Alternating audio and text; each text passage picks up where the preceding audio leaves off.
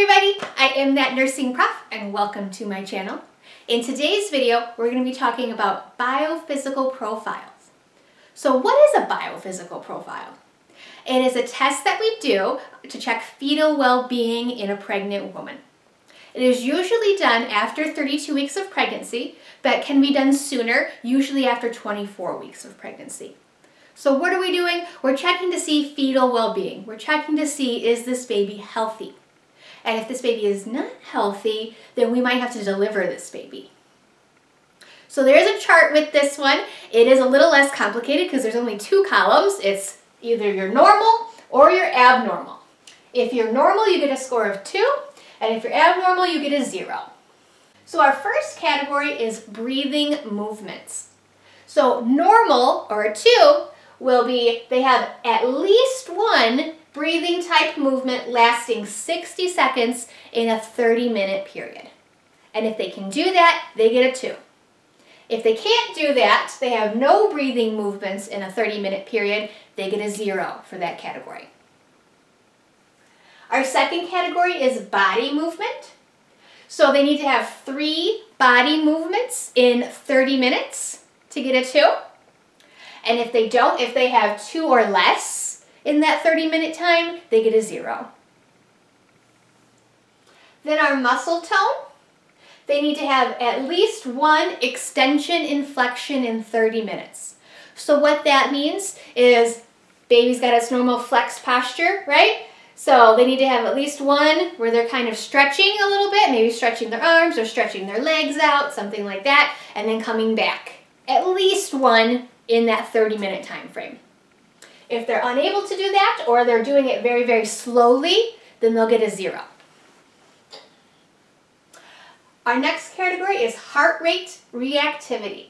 So if you haven't looked at fetal monitoring strips yet, or if you're just learning how to do that, reactive is a good word. We like reactive, we like reassuring. Those are good words when we talk about fetal heart rate.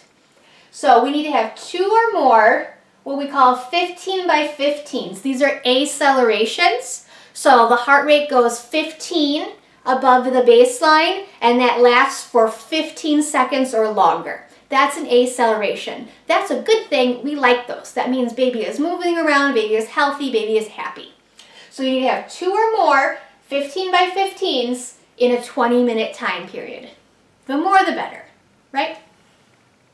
And then, of course, 0 would be less than 2. And then our final category here is amniotic fluid volume.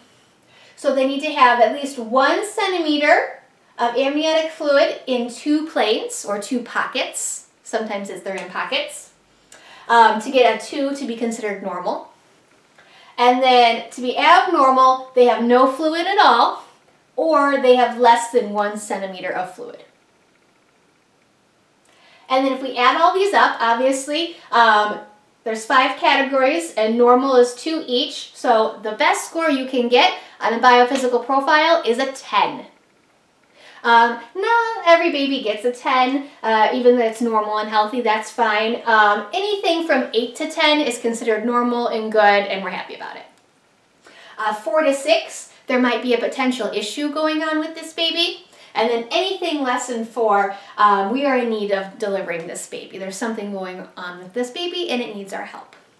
And of course, we only do this after they've surpassed the age of viability, when delivery is even possible. We're not going to be doing this in like the first trimester on these babies. That's not when we do a biophysical profile. And the other thing is, we don't do these routinely on every single mom, every single pregnancy. This is only if we're checking for something, if we're concerned. Okay, so don't think that, oh, everybody gets a biophysical profile. They don't. So that's my video on biophysical profile. I hope that was helpful. If you have any questions or comments, let me know, and I'll see you on the next one.